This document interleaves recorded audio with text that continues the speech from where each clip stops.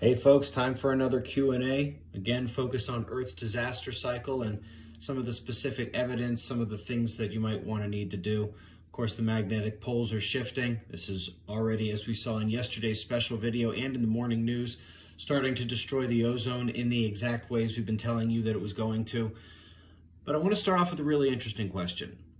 How did things like mammoths freeze so quickly in the last event?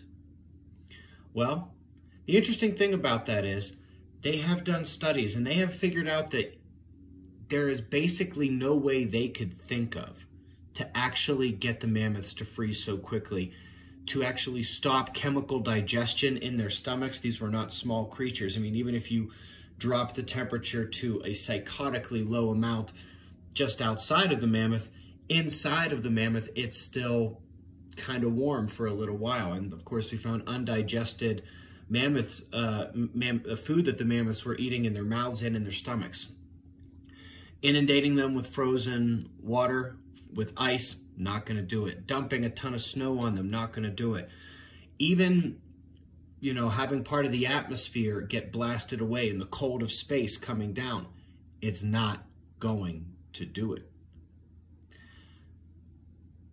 What could do it, however, is a saturation of plasma in the ways that is known to cool. Now, there have been several papers on plasma cooling and how that can work. But, we tend to mostly think of plasma as something that's going to be heating. It's just, it causes things to heat up, but that's not always the case. It really depends on what kind of plasma you're talking about. Remember, electrons are plasma, protons are plasma. The rate of plasma expansion in the area, the rate of flow. There's so many things that determine exactly what effects that plasma is going to be having on the material that is taking that bombardment. And so that's really, in my opinion, since there is no other way scientifically to actually freeze a mammoth so quickly as to stop digestion in its stomach before some of that stuff could be digested. And we know that in this major event that happens to the Earth, specifically the solar micronova, magnetic excursion, arc discharging, and basically the electromagnetic reset of the planet, the number one thing involved in that is going to be plasma and magnetic fields. But the plasma aspect, specifically plasma cooling, is the best explanation for how you freeze a mammoth so quickly. I had some people asking, how deep should our pump be for the water well that we are drilling? 100 feet, 200 feet. There's really no good answer to this, because the further down you go, you still run the risk of that major induction. When we get these auroral events that induce the current through the atmosphere, it induces it more through the ground. The induced current is going to be of equal power to the thing that induced it, the aurora above our heads.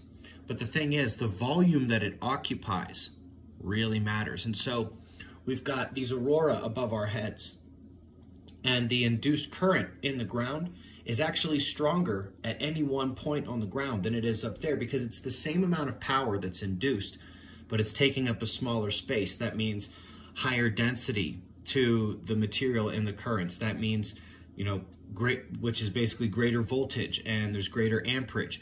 And the further you go down into the ground, that's just less and less volume. The circle gets smaller. Think about it. If you went all the way down to the center of the Earth, the circle's very small. And so it's not about asking the question of how deep underground should you go. It's about asking the question of what's my local magnetic conditions.